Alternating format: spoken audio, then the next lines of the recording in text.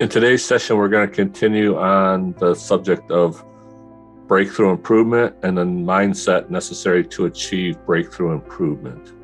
Today's session, we're going to talk about managing workflow. A lot of companies I've been in, the mindset is the earlier that work is started, the sooner it'll be completed. So we want to challenge that mindset today. If we look at a system is made up of different processes, and those different processes have different capacities. So in an unbalanced system, we have one resource that dictates the flow. We call that productive capacity. Other resources that have more capacity that have protective capacity.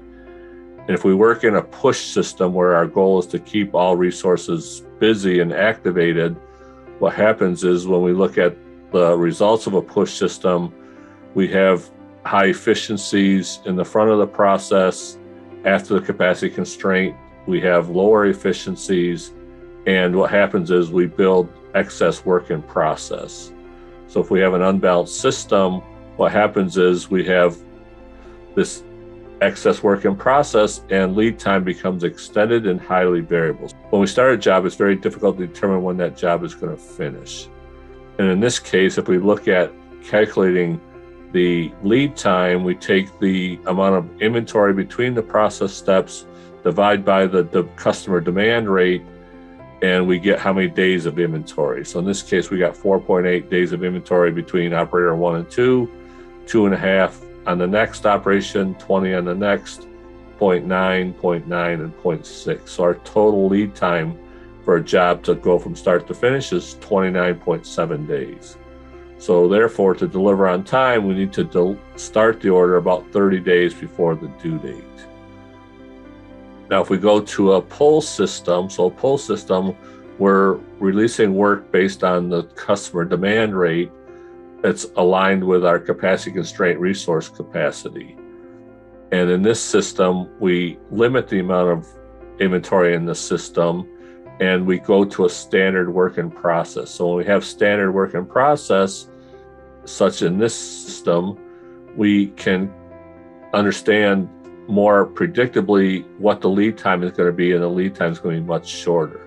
So if I do the same calculation, I take the inventory divided by the demand rate, and what we see is that the number of days of inventory is much less, and the total lead time in this system is 7.4 days.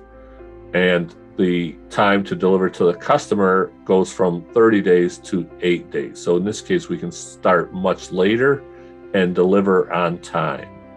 And by starting much later, we can control the work in process. If we control the work in process, then the system becomes highly predictable and lead times become shorter.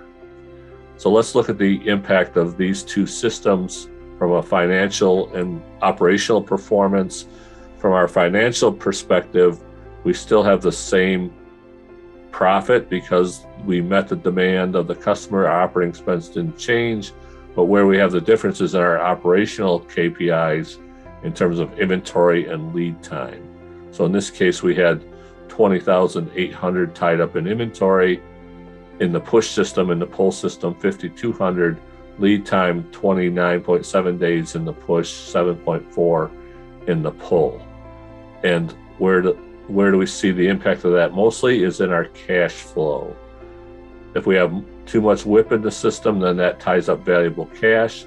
So in round 3 here, our cash position from the start to the end of the month went negative. So that means we had to draw money from our line of credit to keep operations going, where in round 4, we actually freed up cash and had a positive cash flow. When we have a push system, we have unpredictable and unreliable dates, and we feel pressure to release work earlier so we can finish. In a pull system, we release much later and finish on time.